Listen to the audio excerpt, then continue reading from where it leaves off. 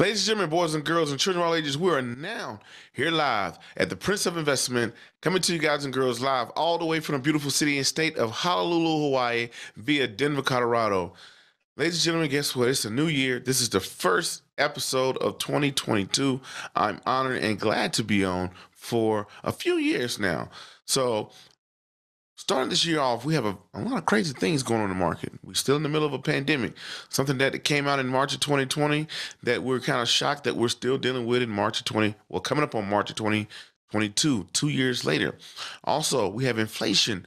The latest CPI report came out, 7% inflation. But here's the whopper. We have unemployment. The last unemployment report that came out last month, unemployment has dropped down to 3.9%. So unemployment is dropping. We have inflation going up. We're in the middle of midterms that's coming up. So we're wondering, hey, where are we going in this whole market thing? We see technology stocks take a big drawback last year. Well, in 2020, technology stocks was a darling. We've seen things like cryptocurrencies take a major drawback in 2022, leaving most people, most investors, standing on the sidelines or people that are in the game wondering what's next, what's ready for 2022. So I had to bring on my great guest, Uncle James. He's here live, all the way from New Jersey/New York, that I like to call it. He's definitely a friend and a contributor to the show that I'd love to have on, that I'd love to reach out to for mentorship and guidance. And last year, he told us about the stock called BPT. So we're going to look at that BPT. What's coming up? Is it oil? Is it tech stocks? Is it consumer staples? Is it financial stocks? What's going on? What are our stock predictions for 2022? Without further ado, let me bring on my guest, Mr. James Foytlin. How you doing today, sir? How are you? I am so glad to be back. And unfortunately, lately, this is about as close to Hawaii as I could possibly get, these Zoom calls. I feel warmer when I Zoom into, like we do a Zoom call into Hawaii. It's Hawaii. Awesome. Nice. I love it. It's awesome. Okay. So you said the magic word. Now I know we got a short show here, so we got to step it up. Though that big word is inflation, and I believe that last year maybe not early in the year, but later on in the year, I was screaming about inflation. People were not listening. I'm old enough to have lived through the 70s. I could see this thing coming.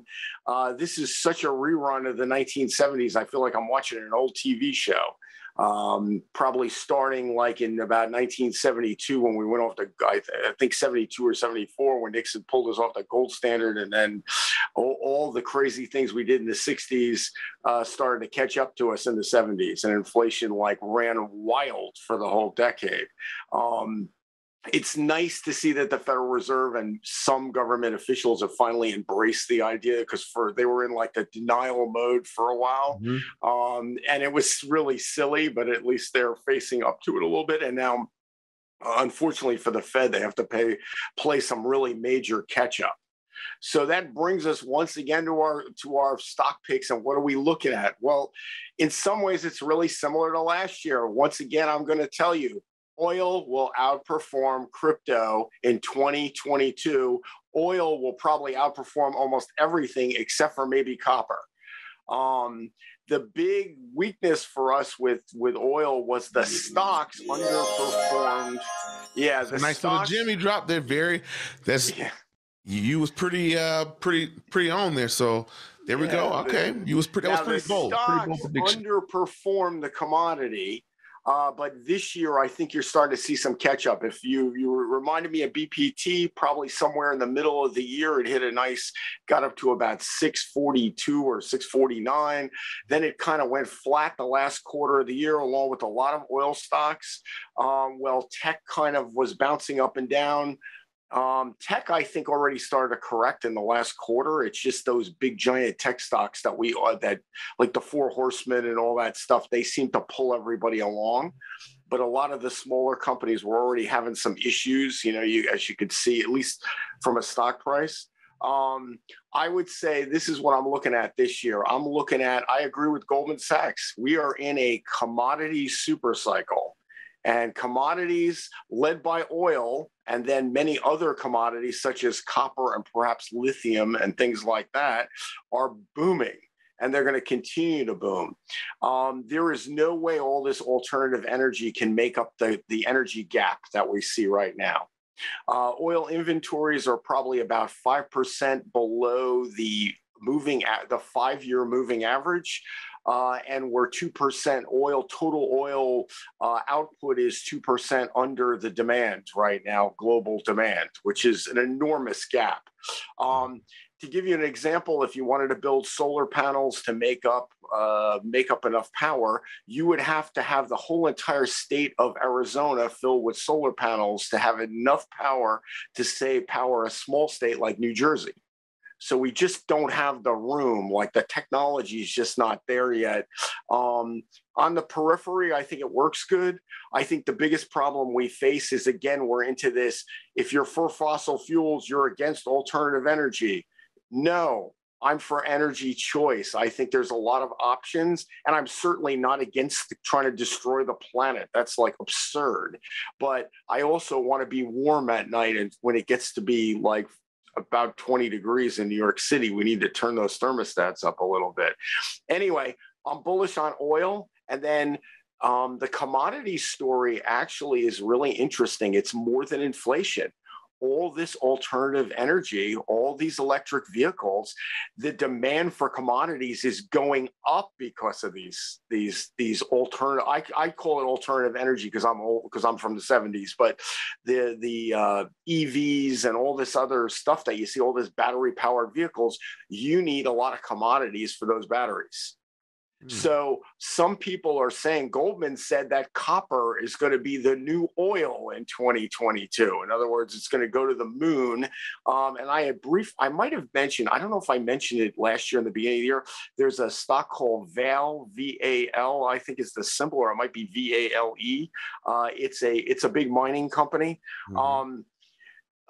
Commodities are a hard thing to play because mining companies are notoriously sketchy, let's just say. And the big thing for your audience, because you have a lot of new investors in your audience, is that commodity stocks are very cyclical. So unlike a growth stock, which is growing like crazy and trades normally at a very high PE to reward that growth rate. So what you do is when you look at a growth stock, you go, wow, the PE is really low. That makes it a buy. Well, with cyclical stocks, it's totally the opposite. Because, for example, if you mine for copper, your fixed costs maybe are climbing a little bit, but they're pretty steady over a long period of time. But the copper price is going up and down depending on demand, depending on new technology, depending on a whole bunch of stuff. So when you look at cyclicals, and I kind of made this mistake early with Val, I bought in a little high because the PE was like down to 3. And the stock kind of had a rough quarter at the end of the year. The PE is expanded a little bit, and what you do with cyclical stocks is you buy when the PE is high and you sell when the PE is low. It's like totally the opposite of what you do with a growth stock. James, I want to say something. Oh, I was looking at my notes, and you were right. When you looked at Bitcoin price, January 1st of last year to where it ended the year, December 31st, and you look at BPT price at the beginning of last year to the December 31st, BPT oil outperformed cryptocurrencies. It's going. I mean, that thing is going to the moon, and I know there's a lot of detractors out there, but let's face it. Well, I can ask you this question: why are you so bullish on oil? Because we did this in the 70s. We try to do all this alternative energy, and it really can't replace what we need unless we're going to greatly lower our standard of living. And despite the fantasy that a lot of politicians have that think we're going to lower our standard of living, we're not going to do that. And you're seeing it now. I mean, that's part of the reason you're seeing all this remote work. I mean, COVID has speeded up changes that were long overdue in our society. And so because of COVID, you have more remote work. Because of remote work, you have more migration in the country. People are fleeing high tax states, or what they call the blue states, and they're moving to all the red states. And not only that, the companies now are following the people. So, for example, Oracle moved their headquarters to Texas. Elon Musk has been very vocal about moving things to Texas. There's a bunch of other companies. Facebook just opened a big office in Austin, Texas. Surprise, surprise. And if you go to other states like Miami, Miami is becoming a huge crypto hub. And many people think that Miami may become the new Wall Street, that many of the big Wall Street firms are talking about moving down there. Because there's because of the taxes up in New York. No, yeah, there's no income tax. So I mean, for me, or for a guy like you, it makes a big difference. Imagine if you're making, why do you think a good basketball player plays in Miami? Because there's no income tax. So if you get $20 million a year or $50 million a year or $100 million a year, if you're not paying, that's a big savings. That's not a little savings. That's a huge savings. So I think people are fleeing. They're looking for more opportunity or more freedom, less restrictions, and lower taxes. And so they're going to all these red states. And I'm not talking politics. I'm just talking tax policy and just money.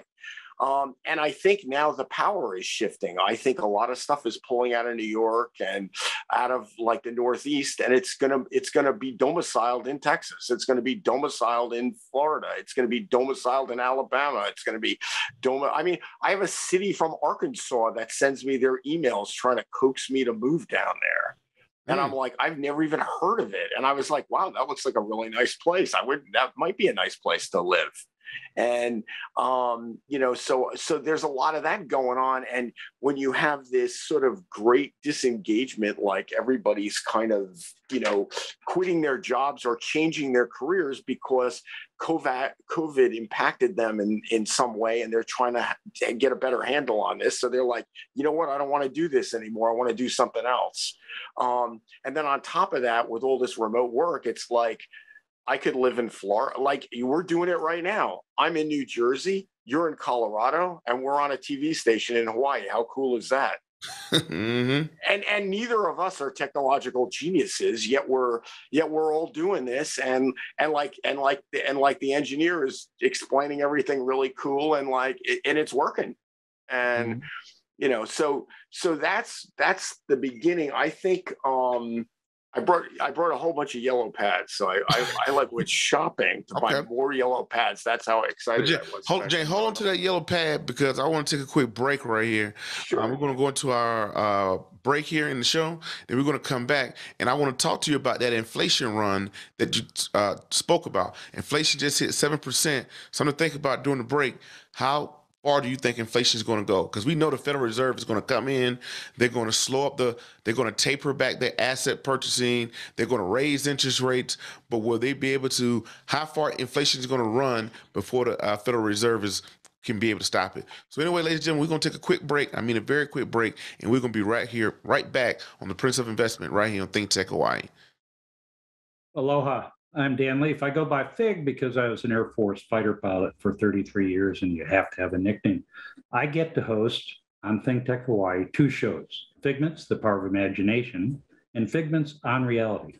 The Power of Imagination introduces you to some of my incredible friends and their life experiences, astronauts, war heroes, Hollywood writers, you name it, they're on it, and you'll be inspired and entertained.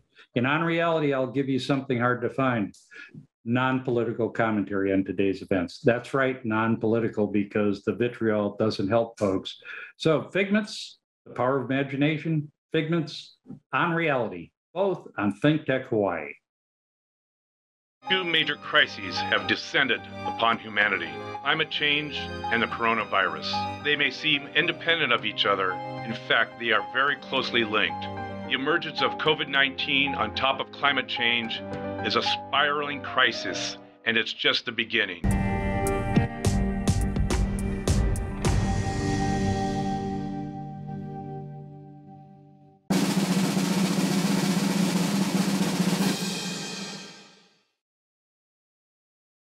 (2022) stock predictions. Start of the new year. First show of the year. Top of the year.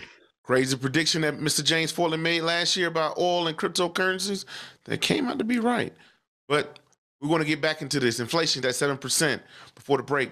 Inflation CPI report came out yesterday, consumer price index. Inflation at 7%. We know the Federal Reserve is going to step in. They're going to taper back the bond purchasing, asset purchasing program, and they're probably going to raise interest rates. But will this slow down inflation? James, how far do you think inflation is going to get before the Federal Reserve can slow it down? Because I seen inflation was at about 13% in about 81. So you think we're going to get up into double-digit inflation? Probably. I would say unless there's a major change in Washington, I think we're gonna this 4 years is gonna get away from us really badly. And I think and inflation is like a weird thing. It kind of builds up and then it kind of creeps up on you. All of a sudden you'll start to notice more and more crazy things, like the houses you were looking at for $200,000 a year ago are now $300,000, and like you start to feel it. It permeates everything. And when the Fed has to play catch up like this, they're going to be raising. I mean, you're looking at like maybe for them to really get going, they're going to have to jack interest rates up probably twice a month, for the whole year, and that won't even get them even. They're just like they'll barely be caught up.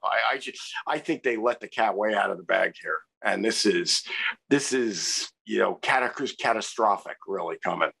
All right, now, James, I want to ask you this question. Why are you so big on what does copper, you explained about oil, why does copper and these other commodities, why are they set to what's going on? History is repeating itself. I wasn't here in the 70s and the early 80s, so let me know. Well, this is where you had gold like jump to the ceiling, and all the crazy gold bugs got really rich and sat around waving their fingers at everybody going, "I told you so. I told you so. The world is coming to an end. It ended yesterday." They're gonna. Mm-hmm. I don't think the world's coming to an end. I don't think the tech sector is finished. I think the tech sector is correcting, and I think that the commodities are going to go up because historically, like hard assets increase in value in an inflationary environment. In other words, if today I have $100 and I can buy $100 worth of groceries, and 3 weeks from now that $100 buys $75 worth of groceries, if I have a fixed asset like copper, gold, silver, titanium, lithium, something like that, the value of that stays the same, yet it takes more and more dollars to keep buying them. On top of that, now you have all these EVs. So Tesla needs tons of lithium for those batteries. All these, everything with technology uses tons of copper, lithium, all these metals. And I think between the two, the inflation push on the price and the demand push on the other side, it's a recipe for, as Goldman called it, like a cyclical commodity boom. I just think we're going into one of those big booms like the 70s, where gold just went up and up and up, and then it flattened out around, 80, 82. What do you think? So what sector or what stock or what companies you think are going to get creamed, meaning going down, because it's going to go into a bearish state, and why? I think you're going to have a lot of issues with I think tech is into a big correction now. And this is not to say that I don't think a lot of these companies are going to make tons of money. I don't see really how inflation is going to really impact companies like Google and Microsoft, because a lot of them are making money off selling your data and managing your data, and data is not going to go away. If anything, there's going to be more of it, and it still needs to be managed, or somebody needs to spy on you and steal your information so they can sell you stuff. And so there's a lot of that. I think that, but what's happening now is because tech went up like crazy, and I hear this all day long on all the Wall Street shows. Interest rates go up, it's going to hurt the tech industry. So it's kind of like a self-fulfilling prophecy at the moment.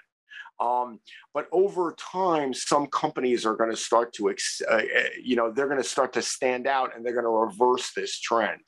Probably a lot of the big tech stocks that did really well the last couple of years are going to resurface and do well again.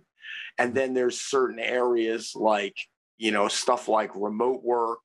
Again, I'm going to hawk 3D printing, which I've been hawking since 1995, and I've never made any money with it, but I continue to think it's the next big thing.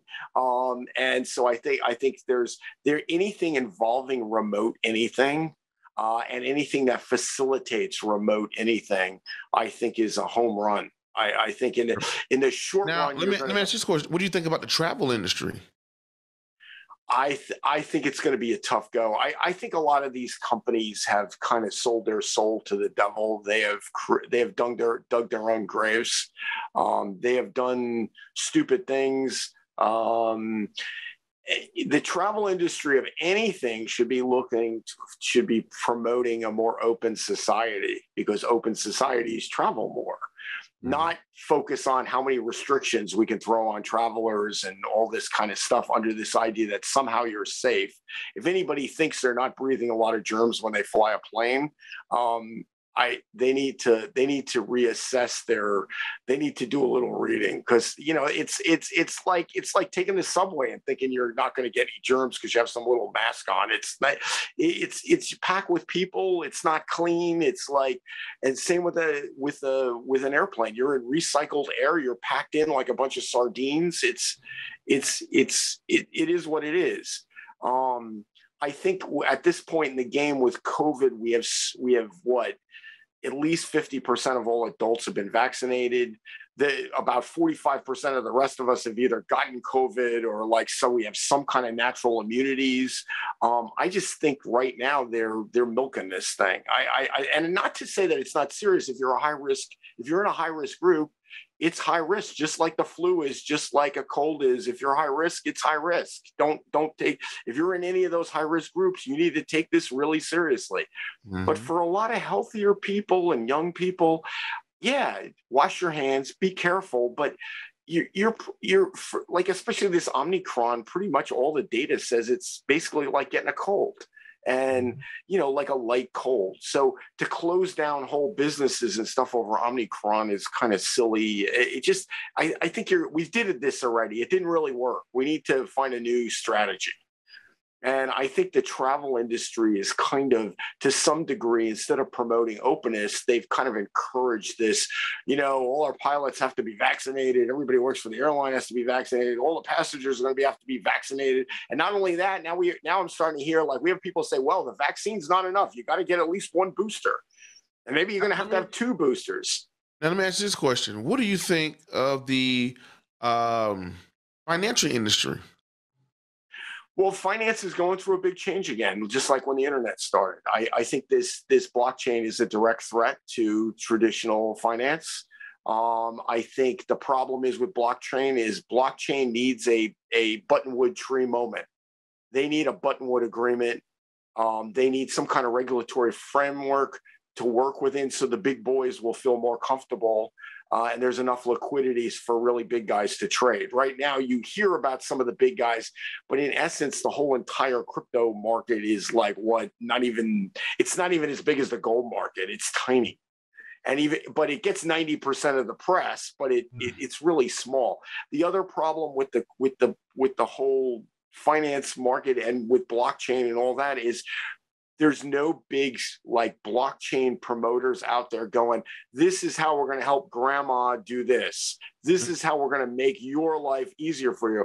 I can remember, I don't know if it was Jim Clark or somebody, when Netscape went public, they were like, even an idiot like you can go on the internet now. And I was like, and they were all right. You didn't even have to know how to read to use a Netscape browser. That's how easy it was. That was an awesome technology. And that's why everybody got on the internet. Let me ask you a question. Even with the rise, the Fed is going to kind of come out and run up behind interest rates. And, they're talking about raising interest rates about 3 times this year. You don't think the banking industry would benefit from that? Not the raises later on, because you'll reestablish the yield curve. That's what you need. You need rates to go much higher than they should be, because then when the Fed, for example, if interest rates are 20% and the Fed cuts them down to 15%, that's a huge boost to the economy. But when interest rates are 1% and the Fed cuts it to 0.75%, that doesn't do anything. That really does. That's just like the gravy. It's a Fed tool that's disappeared. So the Fed needs to tighten up the money supply, stop printing money, clean up its balance sheet, and start ratcheting up rates. I would say maybe twice a month, they need to jack up rates like crazy. And I know when I say that, people are going to have a nervous breakdown. Well, my thing is, I'm trying to see who will benefit from rising interest rates. Well, once rates are up to a certain level, back to the historic mean, then banks now have reestablished the spread. so they can borrow money at 5% and lend it out at 20%. They can do that again. Right now, it's kind of all flat, so it's not really working right. That's one thing. The second thing is, in the long run, I think a lot of this blockchain. Wait, but James, but if, like you said, by interest rates going up, that's going to increase the spreads for the banks, which I 100% agree. The Fed comes out, let's say, I think their next meeting is sometime next month. They come out and say, hey, we're going to take interest rates up to 1%. And then go to 2%, then 3%. We might end the year up at, I don't know, 4% or something like that. I sure hope so. I'm looking for that. Wouldn't that take banks from having that flat spread to like opening it up some more, to making them more profitable to be able to borrow? The other thing is if more people put cash in banks that paid interest, it's cheap access to capital. Now, mind you, the money center banks, they can't depend on that, but smaller banks. And we talked about small banks a long time ago. I remember one time over the phone for a while. Smaller banks need those local depositors, because that's cheap money for them to lend out to. You leave money in your savings account and you get 2% interest, and they give it to somebody else who has a credit card with them, and they charge them 20% interest. The spread's huge. Mm-hmm. But when there's no reason for anybody to put money in a bank right now. What are they trying to do? They're trying to sell you insurance. They're trying to make it up in fees. There's like a fee for everything. And all they do is piss off all their customers. And then you have blockchain coming along and creating all these like banks for the unbankable, non-bank banks, all this kind of stuff where you have like one card, and like you don't even need a bank anymore. You can transfer money on and off that card. You can do all kinds of things. You can even have your paycheck deposited on that card. And there's just a lot of stuff like that. And I think that's probably banking at its most elemental form. That's what banking is all about, really. It's growing capital, community capital, so that money can be redeployed in that community for, businesses, home loans, things like that. And that's kind of what we've been missing, because now all these banks just borrow money from the Fed, and then they do crazy stuff like buy CDOs with the money so they can get these huge returns. And then we're the only time we hear from a bank is every 10 years or so, we're asked to bail them all out again. Yeah. So now what about, I went back and I read Berkshire's, Warren Buffett's shareholders letter back in the 80s. I think it was 81, 82, when the last time we had inflation that was in the double digits. And smart, now very smart. He was talking about, invested into companies that are, what did he say? He said invested into companies who can raise their prices very easily. They can have in pricing an inflationary power. Environment. AKA like a Coca-Cola. Coca-Cola can raise their price by 10 cents. Maybe. I don't know anymore. Like in the 80s, they probably could. See, I think Microsoft could raise their prices. Google could raise their prices. A lot of these tech companies that supply technology that you can use for social media that businesses use. Like I use this thing called Hootsuite, and they just came out and they said, for the first time in 10 years, we're going to raise our prices. And I use MailChimp, and MailChimp has raised their prices. And so there's going to be some trade-off. A lot of people are going to go, well, that's too expensive. I'm going to look for an alternative. But there's some stuff like that there just isn't going to be an alternative. So people are going to, there's certain software that if you want security software, you got to pay for it. And some of those companies have that pricing power. I think it's there. I'm not sure Coca-Cola does anymore. They might have had it at one time, but I'm not sure anymore, because that soda market now is so changed. Same with beer. We used to say like Anheuser-Busch could get away with anything, but maybe not anymore. Maybe yes, maybe I'm wrong. I'm not so sure consumer products are that thing anymore. I think many of these consumer products that we all kind of know have done a lot to damage their reputation in the last couple of years. So I'm not really sure they're the go-to things anymore. So James, we got to get it rolling. We got to get out of here. What do you want to leave with the audience? I want the audience to, just embrace the dynamic of the market. It's you got to, when you invest, you're looking to make money. and you're looking to manage your risk and make money. So don't be like, just because you buy an oil stock doesn't mean you don't want to drive an electric car. Like it's not one or the other. It's a combination of everything, creating, really creating a better environment for everybody. But it has to work together. That's number one. And number two, I would say, don't give up on tech, even though it's going to correct maybe well through the first quarter. Keep eyeballing those stocks you like, because they may get real cheap and they may be, I don't know, I wouldn't say a fireside sale, but a lot of them are going to trade down in prices, and there might be some sort of generational opportunities coming up here to buy some really good quality tech stock names that in 2 years from now, they're going to go, well, they had pricing power, just like we said on the show. And even though we didn't think so at the time, because we were all buying Coca-Cola because we thought Coca-Cola had pricing power. And I think for a lot of people, it's like a good, don't look like right in front of your nose. You got to look out to the future. And well, James, definitely. How can people follow you? How can people get more of you? How can they find you on your tours out there in Wall Street? I don't know how you're doing. All right. Well, I wanted to mention this tonight is that I'm taking a little hiatus from tours because I was pulled out of retirement to work on an investment banking deal. I've done a little crowdfunding, and I'm working on a project on WeFunder called The King of Con. We're actually selling a TV show. And the difference between WeFunder, say, and GoFundMe is that WeFunder, you actually sell equity in the project. So a small investor can get a piece, can get some ownership. So I set up the site, we filed with the SEC, we did all kinds of crazy stuff, and it's kind of a nifty, fun thing. And it's got me pretty busy for the next couple of months. I'm going to be working on it like crazy. And that's kind of the thing. You can, of course, find me on my Facebook page, Unofficial Wall Street. That's still there. I'm going to keep updating it all the time. And generally, if you send me a question or say hello on there, I'm usually pretty friendly most of the time. And then, and if you send me an email, if I don't answer it right away, it's not because I'm ignoring you. It's just probably because the way Facebook works, I didn't even know I got the email, because that, for some reason, they're really slow with the notifications from that particular page. I don't know what I did wrong when I set it up, but I must have done something wrong. So that's me. All right. Well, ladies and gentlemen, boys and girls, and children of all ages, James, we definitely appreciate you for having you on. You know you're going to be back on. Definitely appreciate your insight that we're going to play back. And ladies and gentlemen, to the next video, podcast, cartoon, book, or whatever you see me do crazy around the globe. My name is Prince Dykes. I'm the Prince of Investment. Peace, be safe. I'm out, and thank you.